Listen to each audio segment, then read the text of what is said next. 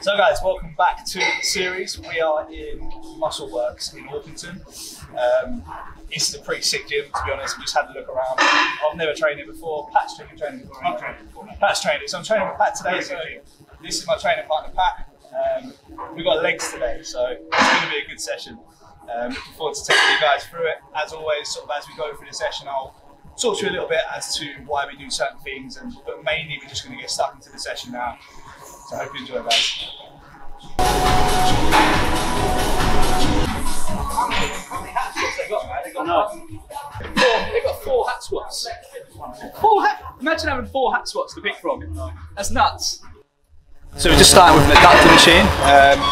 We've got a Cybex adductor here, which will be pretty cool. So what you got to think about with when you go into different gyms and things like that is that every little bit of kit is going to be a little bit different. Every new bit of kit you're using is going to be that little bit different. So you've just got to approach it with a little bit more caution, and just remember that whatever you're normally hitting on your adductor machine, for example, that's not necessarily going to translate to the new bit of kit you're using. So you just take your time, do plenty of feeder sets, warm up, make sure you're fully warm before going into that set. But the thing with adductors is, it's something I like to start my sessions with.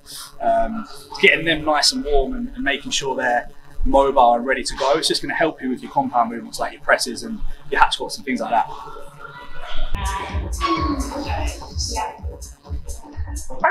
Yeah. Yes, come on. Yes. Veins in your calf.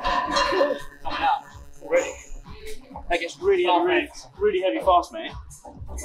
That's got calf veins already. I haven't got calf veins. I haven't got calves, in fact, at all. I think I need calves to have some veins. The majority of my calves are veins, mate.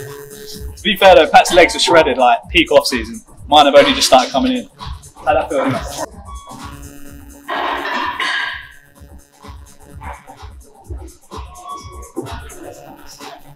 Yeah? Good stuff.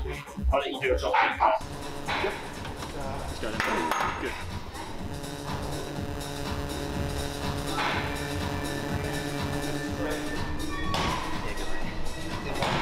Yeah? Resistance getting that fucking snap in there.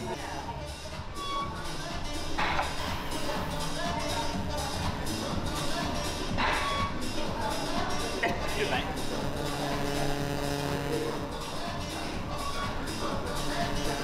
And again, come on in, let's go. 1, yep. Get short. Finish off. Oh, yeah, slow down. Good stuff. Good set. Alright, mate? Yeah, mate.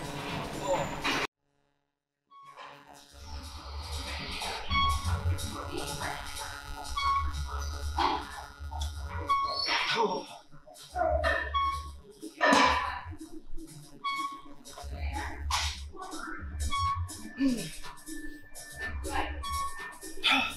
On it. Oh, and again. Let's go. Yes. Yes. Yeah. Good, mate.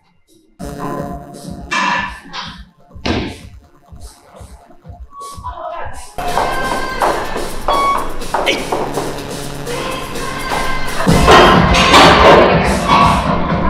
And again, mate. Come on. Yep. 1. Yep. Still moving, mate. Yeah, good, mate. Good set. Good set. Oh, fuck. Good stuff. Woo. Good shit. That's good. Good, that was good. You know what? Considering, yeah. I didn't think it was going to be that heavy. No. It's good adductor machine. It's one of those ones where you start off on a couple of plates and think, this is actually really easy, I'm going to stack this, and then it gets heavy quick. So we've done the adductors, top set back off. Now we're going to go and move on to a lane leg curl.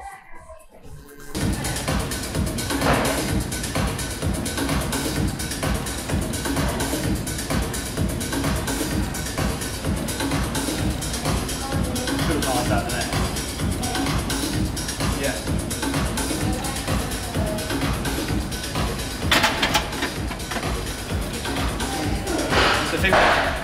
The thing with Cybex is they do know. The thing with Cybex is they do know how to make a good bit of kit. So like with this leg curl, you see like the bend in the pad. And what that essentially is doing, any laying leg curl that you see that bend, it's just accommodating for hip flexion. So the best position for your hamstrings to contract is actually putting the hips in a slightly flexed position. Because what it does is, if we think about the opposite to that, you see some leg curls are just flat. When you lay yourself flat into that position, you may have noticed yourself, when you get those hamstrings into that shortened position, you'll notice that the hips start to kick up. The hips actually kick back, and all that's happening there is the lower back is actually essentially trying to contribute towards that hamstring contraction. So if you come away from a leg curl and you can feel your lower back and not really a hamstring, that's just the setup of the machine itself. So here you can see we've got that natural bend in the leg curl, and that's just making for a more sound contraction for the hamstring. That was way earlier than I thought it was going to be. How was that? Oh, really now? There's me chatting away and Pat's over here doing it. Pat's over here doing his top set diet. This happens a lot. So first set is 10 to 14, so we do like a priming set. They're all to fail. We do like a priming set, then we go heavier and do like a loading set, where we do less reps. And then we do like a back off set where we do the most amount of reps. So we're doing three different sets.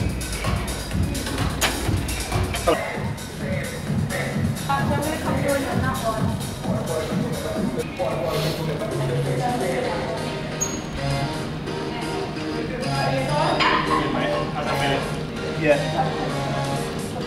Let's go now, mate. One. Yep. On your own. Yeah, get short. Set, mate. Oh, mate. Yeah. That was perfect. Yeah. Good, isn't it? Yeah. I tell you what, if you train here and you haven't got massive legs, there's no excuse not to have big fucking legs in this gym. If you train here and you don't have big legs, then you need to question your training. It's unreal. Good gear, isn't it? Yeah, really good.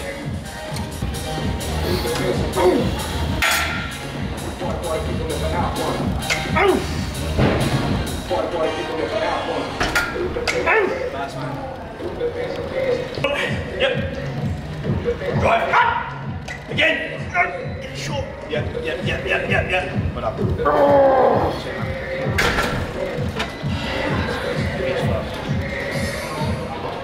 The difference with a leg curl like this is just, as you're doing each rep, you can just feel the tension in the hamstrings. You know, you never lose that tension, and you just build up and just accumulate that fatigue throughout the set.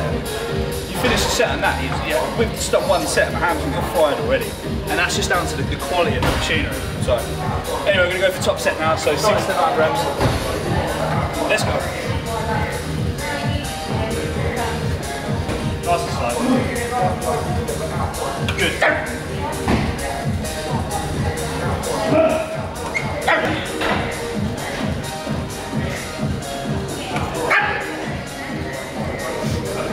Get them all in. And again. And again. And again. Finish it. Yeah. Set, mate. 10, mate? Oh, fuck yeah, 10, mate. Good, mate. Nice, Pat.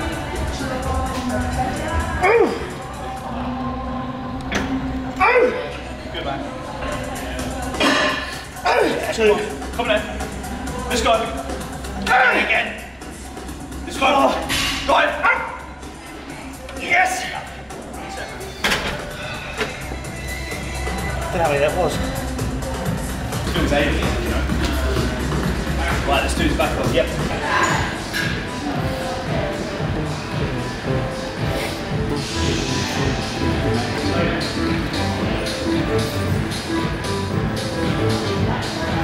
Good. Yeah. 2. Yep. Come on, mate. Good. Yeah, come on. Ah! Yep. Yeah, it's all good, mate. Get it short. Yeah. Stop, mate. Yeah, man. So you can see with those bigger sets, like those 20 reppers, I don't know, that was like 2-3 minutes long. Like, you'll see the last rep was just the same as the first rep, you know? We're not cheating, we're not using any inertia, momentum. You know, it could be very easy to maybe speed up your change of direction or speed up how quick you're coming out of the hole, and you get another 5 or 10 reps, but it's not going to be a consistent stimulus that we're looking for. So we keep those reps immaculate from the start to finish. Like that. With all of them.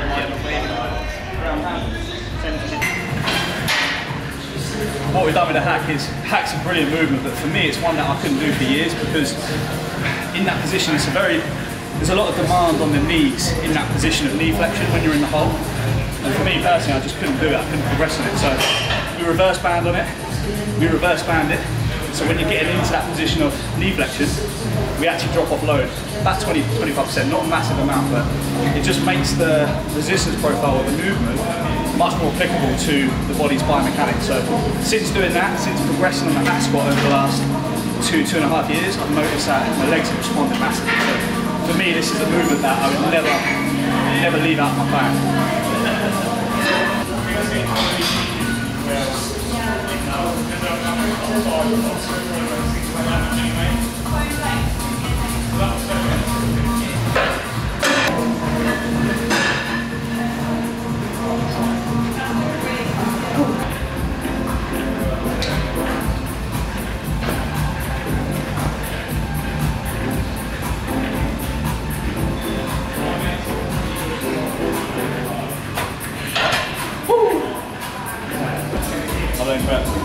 I can't even play prep because you're on exactly the same wings up.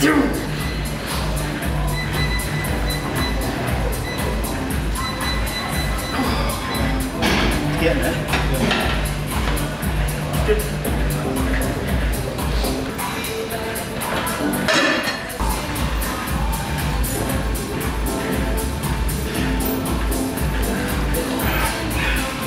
Four and 8–10.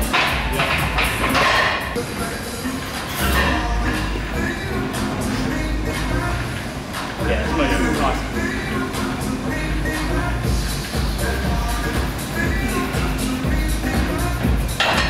This is obviously the bread and butter movement. It's the main movement of the session. Top set back off, first set's 5–8, back off set's 10–14. And these are the movements that are going to really make the difference at the end of the day, you know. There's only so many of these movements you've got across the board in a week, so you've just got to make sure you put everything into them, you know. We've done the isolation work. This is the stuff that's going to make a difference on the day. So you take as many feeder sets as you need, you get your mind in the right place, prepare yourself for that top set, and then just put everything into that set, you leave nothing. Yes, oh, brilliant, come on, let's go. Yes! Yes, again. Here we go. Let's go. Big breath. Drive. Yes. Come on, let's go. Everything up, Matt. Let's go. Out the hole. Strong. Yes. One. Yes. Come on, everything. Yes. I thought you had one more line. Some people ask like, what music I listen to before a set. Like, is it some heavy metal or something like that? A lot of the time it is, but Whitesnake, here I go again. This is my jab. So this is the set, so we put your song on, you get your head in the right place, and you just fucking unleash everything you have.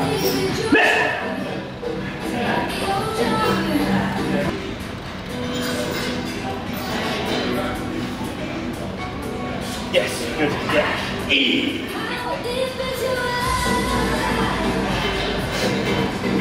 Yeah, mate. Yeah, keep it moving. Ah!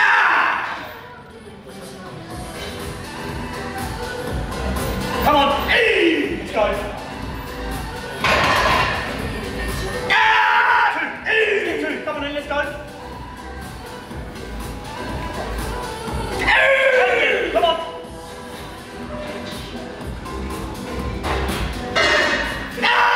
And again. Ooh, one. Let's go. One. Finish your fucking dinner.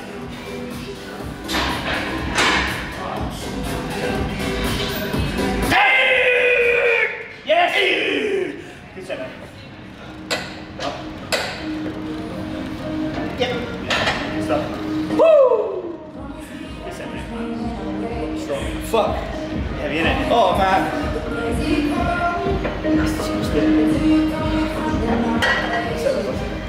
That's lovely. Really good. That's really nice. It doesn't give you any shit, does it? It does actually.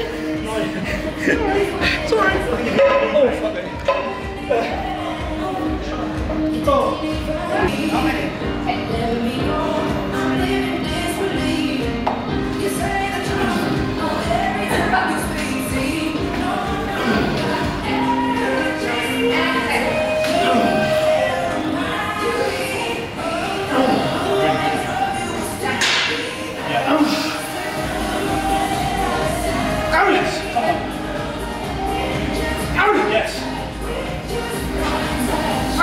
Come on. Oh, come on, let's go. Let's take the fucking piss here. Let's go. Yes. Yes. Oh, brilliant, Pat. Fucking brilliant. Let's go. Drive. Yes. Yes. Oh. Here we go. Strong. Yes. That's it. Good, man. Fit it in.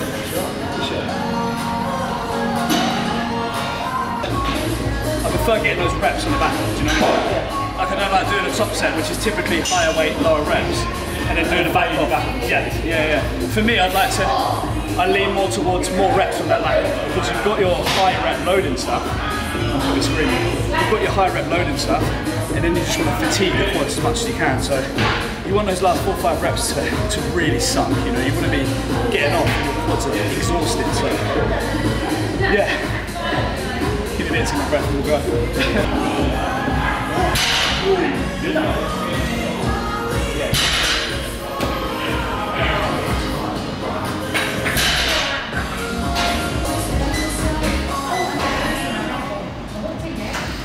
Reps, yeah? Reps. Yeah. Okay, let's go.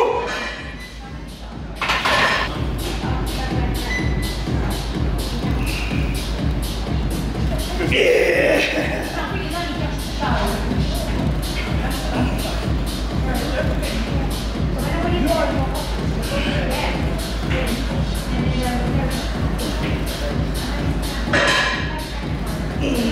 Good.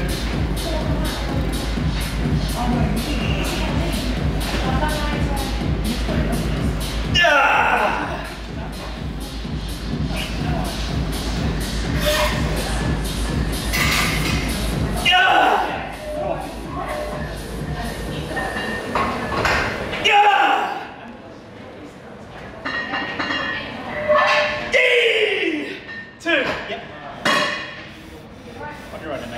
Finish strong.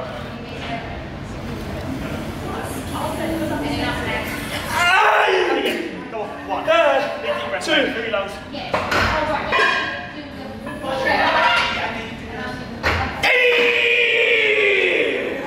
1. Come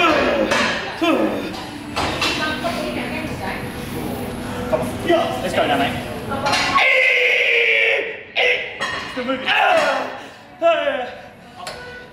Come in. Yeah, well done.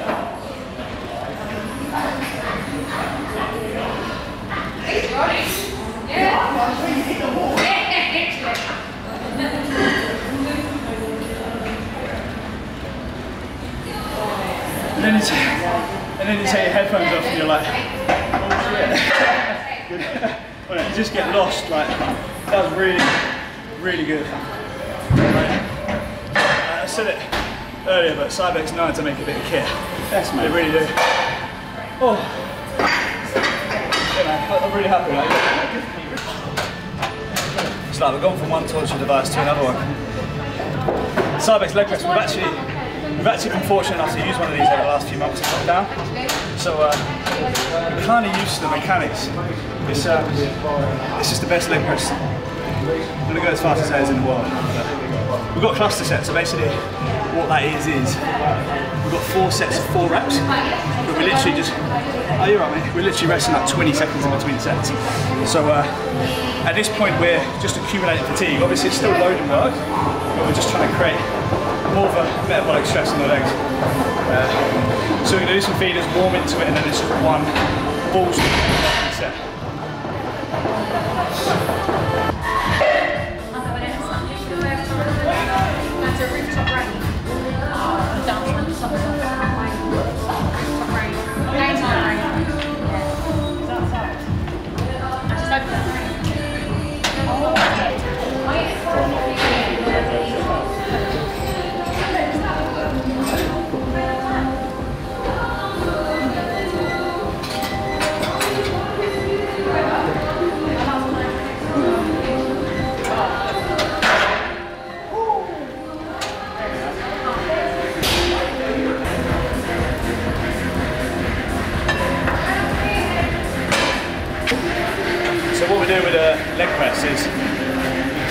positive banded it, so we're making it harder in that position where the quads are going to be strongest basically. So again, we're just lining up the strength profile of the legs, which is basically where you're mechanically strongest and weakest. So when we get into that position and we're pressing through the movement in that mid-range of the muscles of the quads, we know that we're going to be reaching where we're basically strongest. So those red bands are just going to start to kick in and make it harder. So a lot of the time when you're doing a leg press, you'll find it actually starts to drop off near the end. This just means that as you're pressing, it's getting harder and harder. So again, it's just more applicable. It's not better, it's just a more applicable resistance profile for the legs. So we're going to do some feeders and then just work into that one muscle round.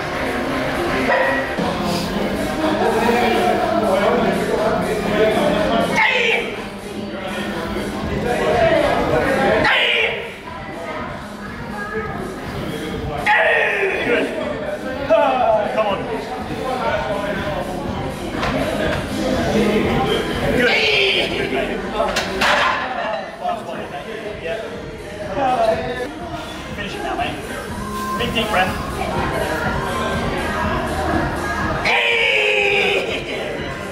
One.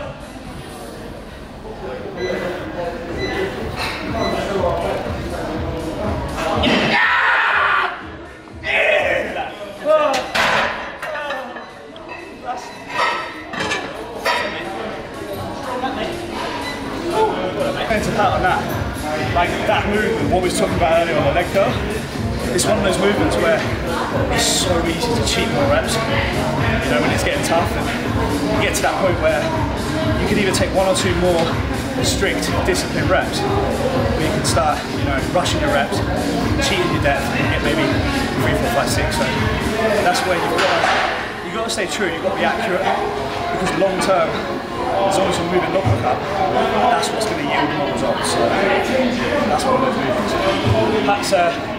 That's going to make me a little weak now.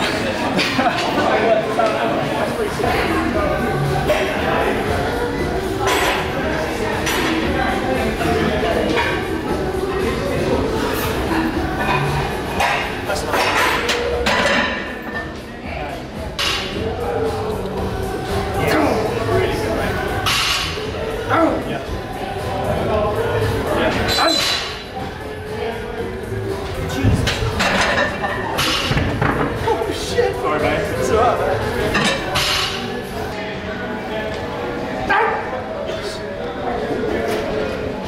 Yes, brilliant, mate, brilliant. Let's get this rep, get this rep. Strong. Oh, fuck!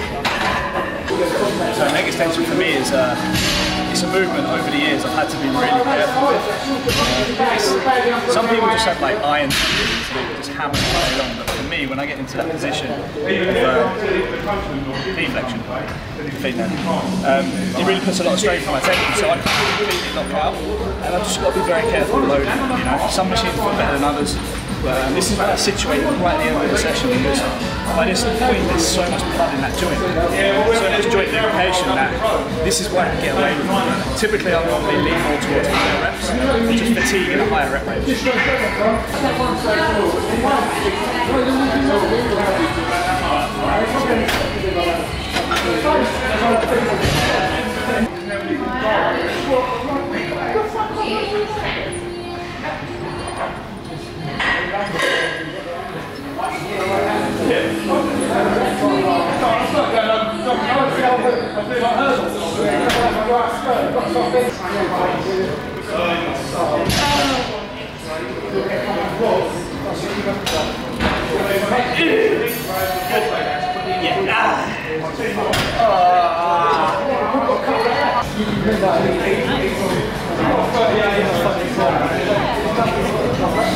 Look who we bumped into.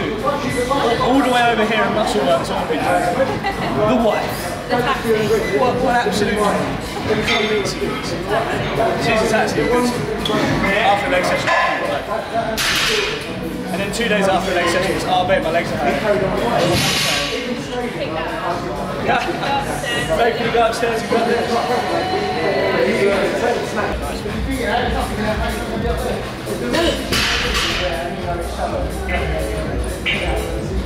Come on.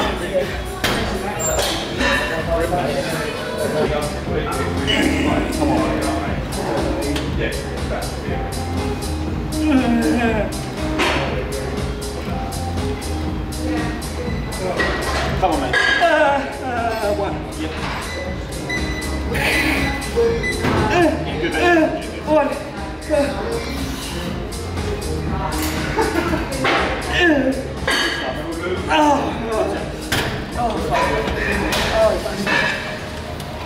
Last one.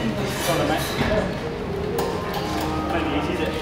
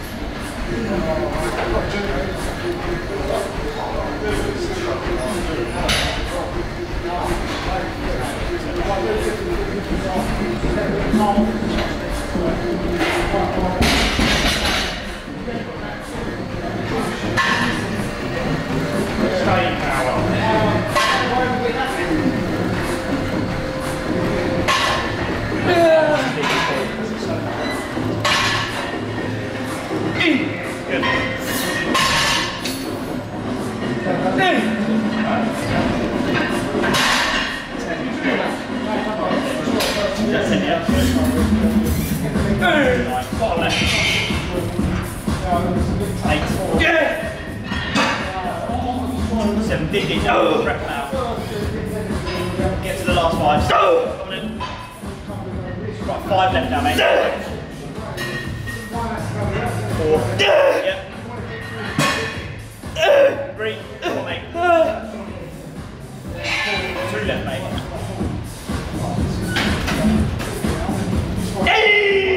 And again. 20.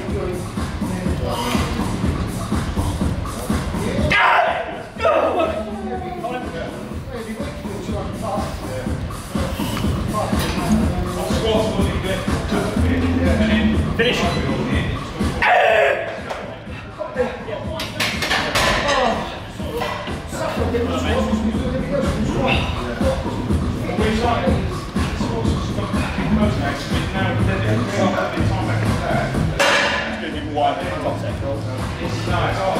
Oh, that's really nice. How nice is that? Lovely, mate.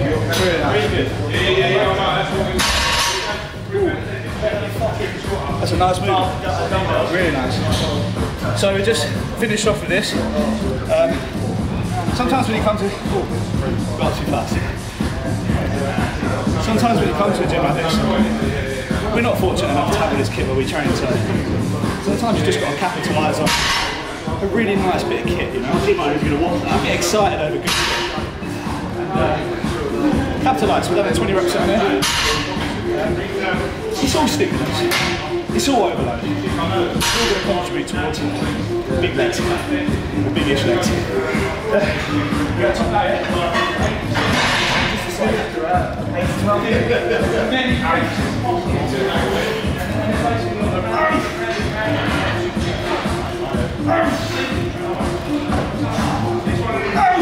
Good. Come on.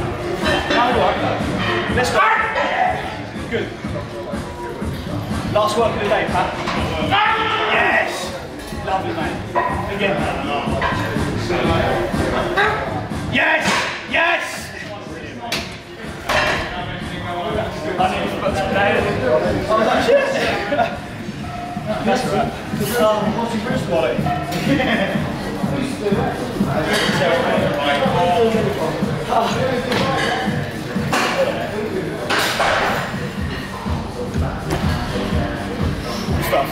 This is where usually we try and get an parking area. Usually we'd just go and tuck into 30, 40 quid's worth of Nando. But instead I'm going to go and have nothing. Chicken, vegetables, rice and a big plate of salad. I wouldn't have any of them. So guys, that's the session complete. Just in the nick of time, it looks like it's starting to get busy here. A good, real good gym, worth the visit. I think it took us about an hour and 20 minutes to get here. So for me, that's worth it to train at a top gym. So yeah, we had a good session. I hope you guys enjoyed it. We'll be back next week for a third training session in this series. As always guys, any questions or anything like that, drop them in the comments box below. If you enjoy the videos, if you enjoy the content, don't subscribe to the channel, feel free to drop me a subscribe. And yeah, I'm done. I need to go home and make another lavender and but yeah, hope you enjoyed this one, guys. We'll see you in the next video.